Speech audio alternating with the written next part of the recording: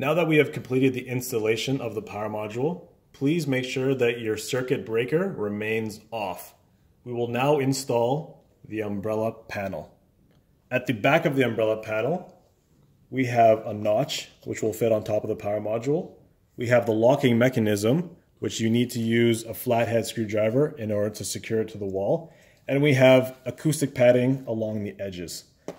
First step is to align the umbrella panel on the power module. It should sit snug. With one hand, apply a little pressure against the wall. Using the flathead screwdriver, turn the locking mechanism counterclockwise, quarter turn. You can give it a slight tug just to make sure that it's firmly on the wall. Here we will demonstrate how to remove the umbrella panel. Whenever adding or removing umbrella devices, ensure that your circuit breaker remains off. To remove the panel, using your flathead screwdriver, turn the locking mechanism clockwise, quarter turn. Then the unit should just be easily popped off the wall. Here we will install the Umbrella Mini. As always, your circuit breaker should remain off whenever installing or removing umbrella devices.